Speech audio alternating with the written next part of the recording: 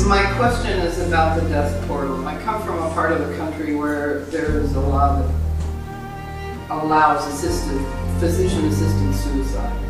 And There's a lot of physician-assisted suicide.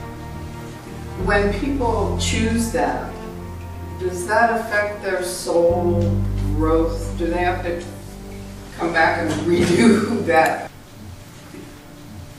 It's a very good question.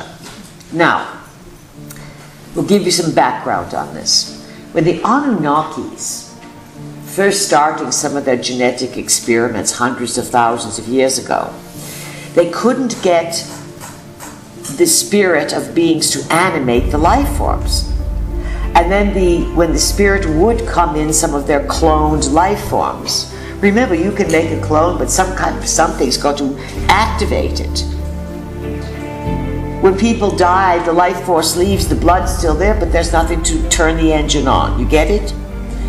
So they needed beings to turn the engine on of these clones they were making. They finally figured it out to get some of the beings to come in.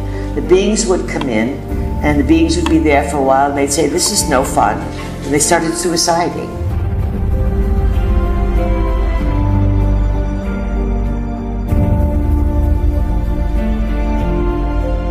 This isn't fun. Why are we in this? We're trapped in these Anunnaki dead-end bodies.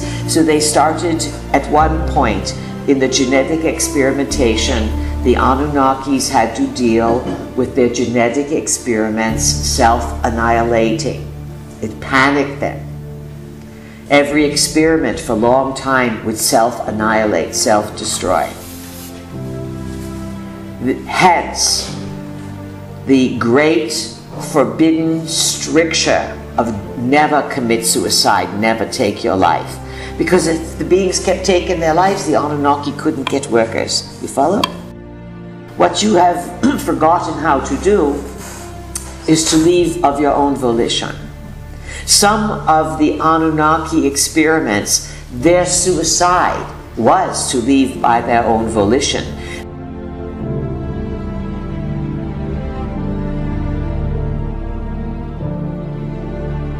They didn't slit their wrists or take medications. They said, we're out here.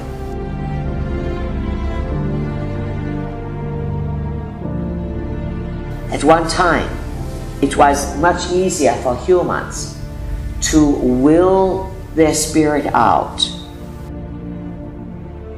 Of course, this became a great threat for those who could do it.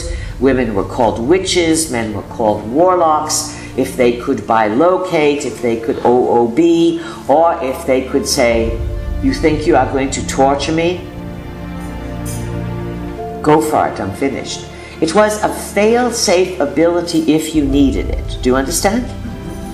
Rather than to be destroyed or be stuck or be tortured, the body is built as a built-in what would you call it, a parachute exit doorway, that if you knew how to use it, you could extricate yourself in time of difficulty.